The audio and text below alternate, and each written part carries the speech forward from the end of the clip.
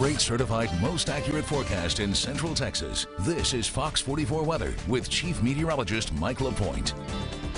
The clouds are starting to thicken up here in Central Texas. We are watching a storm system. It's out to the west right now, but it is marching in our direction.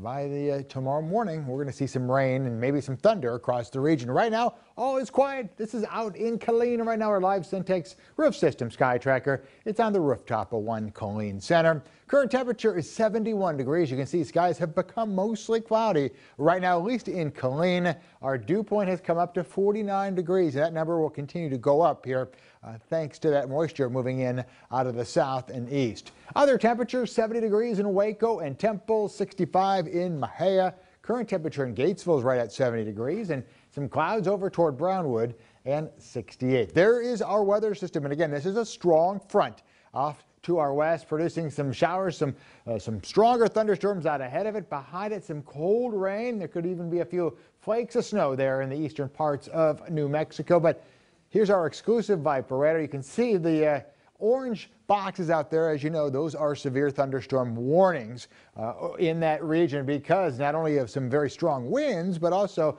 hail 1 inch or larger. But again, just to get your reference points for you, there's Wichita Falls, there's the Abilene area. That's all out ahead of the front.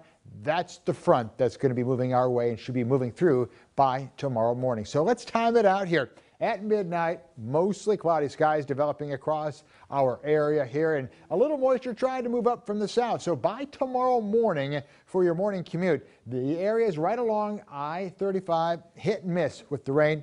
If not, you'll see a lot of clouds. Kind of the same thing down the Brazos Valley, but the farther west you go, look at this. This is going to be some heavy rainfall. We're also looking at some thunderstorms in there as well. Not expecting severe weather, but again, a little hail can't be ruled out. Gusty winds and heavy rainfall with it. So if you have work or school that takes you west of I-35 early tomorrow morning, give yourself 15, 20, 30 minutes to get there. Extra time, I should say, just because of the slower go. And look at that moisture. It's causing the lower visibilities to move right across our area. By noontime, still some spotty showers here, but the heavier rainfall on batch number 1 will be right along I-45 from Palestine down toward the Brazos Valley. Again, that's the front, but we've got the upper level low that's going to be spinning around. You can see the spin right there, the counterclockwise. That will give us round number 2 moving through. It looks like around 5 o'clock in the afternoon or so.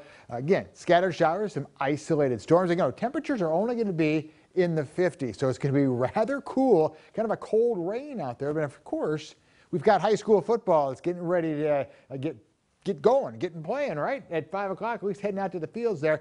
We'll maybe be looking at not only some delays out there, but some wet fields as well as some cold conditions. And then as we go through the overnight period, you can see that wrap around up there. The system finally begins to pull out. But on Saturday, of course, we've got the walk, the Alzheimer's walk down at Brazos Park East. A few sprinkles early in the morning, but it's going to be a cloudy day. The farther to the north and to the east you go, that's where the rainfall will be. How much rainfall? Again, computer estimates here, we're looking at maybe a 1 to 2 inch band across the region. So once again, some healthy rainfall, which will be awfully nice to see here in our area. Tonight's forecast, those clouds are definitely increasing. Showers and storms developing overnight, 55 degrees the low temperature. And then periods of showers and storms tomorrow with some heavy rainfall, 62 degrees. That's a morning temperature. And then temperatures will fall as we look ahead. This is the Daniel Stark long range 10-day forecast.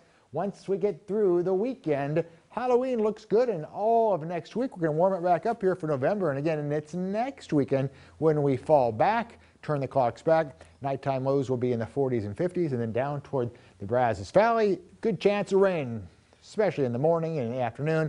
By Saturday and Sunday, we're quiet, and then as we hit the afternoon hours next week, we're going to see those temperatures climb into the upper 70s.